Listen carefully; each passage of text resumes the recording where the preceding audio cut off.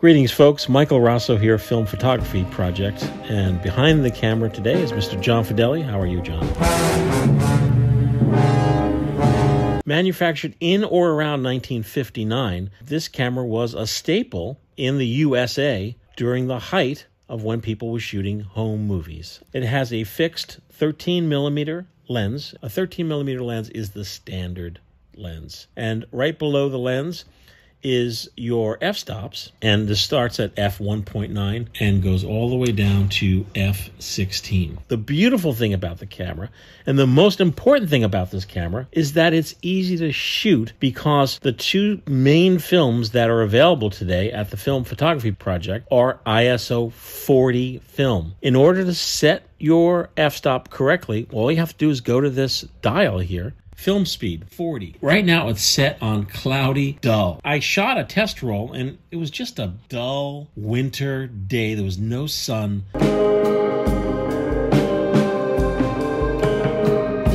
That's what it was. So I set my dial at 40 ISO to dull. Now, if you're on a bright day, what you would do was turn your dial corresponding with the ISO of the film to bright sun, 40 ISO, bright sun. By turning the dial, it changes the aperture in the lens. So in the case of 40 ISO, bright sun, if you look at the corresponding chart up here, you're at f16. So up here, this is your eyepiece, and you'll be looking through the eyepiece. And when you look through the eyepiece, you will actually see these outlines. Outside the red box, that would be if you had a wide angle adapter on your lens. Shooting normal in the red, that's your 13mm lens. And if you were shooting inside the yellow box, you're using that as your framing, so to speak. That would mean you'd had a telephoto adapter on your camera. So generally speaking, as is with the regular lens, you'll just shoot, looking through the red as a guide. On this side of your camera is your film indicator, and this will tell you how much footage you have left. This camera takes no batteries whatsoever. This is a fully manual camera, and you will crank it. I usually crank it until I feel it getting kind of tight. Here is your shutter button to make the camera run. Whoa. This is my cheat sheet. I always put a piece of tape on a camera so that when I load film in it, I always, will write, 40 ISO black and white. So I know what's in the camera. Here's your film compartment. You unscrew this, and this whole plate comes off. The film gate is where you load your film. It gets sandwiched between the film gate and the pressure plate. Double 8 film, for folks who don't know. It's also called regular 8mm, not to be confused at all with Super 8 film. That's a whole nother animal.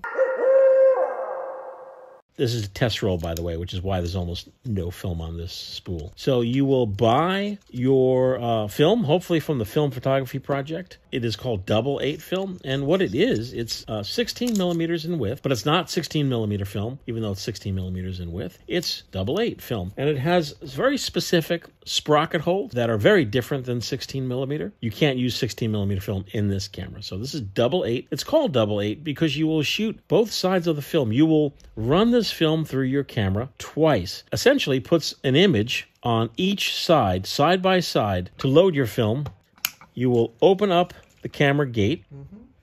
Open it up, take your film, and only goes on one way. This particular spool actually says side 1 on it. Some spools do not, and if it doesn't, it will only go on the post here one way. You know you're doing it correctly if the dull emulsion, light-sensitive side of your film is facing out towards your lens. The shiny side, which is known as the film base, faces inward. So I'm going to put my film on its post, like so. Yeah, fits beautifully. Film behind the film gate, like so. I'm going to take this take-up spool out for now. Sandwich the film behind the film gate. This particular camera is really easy to load because, do you see it has these little shelves here? You see those things there? Yeah. Once it's in, you close the film gate. Oh, that's nice. And now I'm going to just roll off a few frames.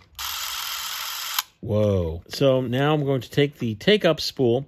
Yeah. The take-up spool usually has an arrow on it that tells you what's happening. Oh, same thing, only goes on one way. on the post. Oh, very nice. I love it. Close it up. We just finished shooting side one of this very short test roll. One very important tip when you're shooting your regular 8 film is to not open this door while you're shooting to check to see if your film has run out. If you open the door many times to check your film, every time you open your door, you will be exposing your film to light, and you'll be kind of ruining your film. It's called flashing. You're flashing your film. Okay, take the roll out. This is their take-up spool, and what you will do is flip it. Flip it good. Yeah, flip it. And then you will take your roll that was your film roll, take it out, and you will flip it. It just so happens this roll says side 2. And now you'll go through the same exercise again. You'll put the film on the post. You sandwich it behind the gate, and there's those 2 ledges in this camera that are going to capture the film. Watch. Oh, it really just slides right in. Close the gate. Take your spool that you flipped. Your film spool is now your take-up spool. Yes. Beautiful. Now you entomb your film. Okay. And now you're ready to shoot side 2. Open up the film compartment. Open up the gate. Take your film out. There it is. And send it to the FPP. That's right. So here's your film. Now you will take your film and put the rubber band or whatever came with the film back on the film. Try to do this in very dim light. And then put the film back into its black bag or tin that it came with and send it off to be processed. And now close your film gate. Here's your take-up spool. The original metal take-up spool always will remain with your camera. That's your way of knowing, hey, did I even shoot side 2? And that's it for the Bell Howell One Nine. I did shoot some sample images. I'm going to show you some footage that I shot with the Bell Howell One Nine. If you have any questions, please feel free to write to me, Michael at filmphotographyproject.com, and we'll see you next time.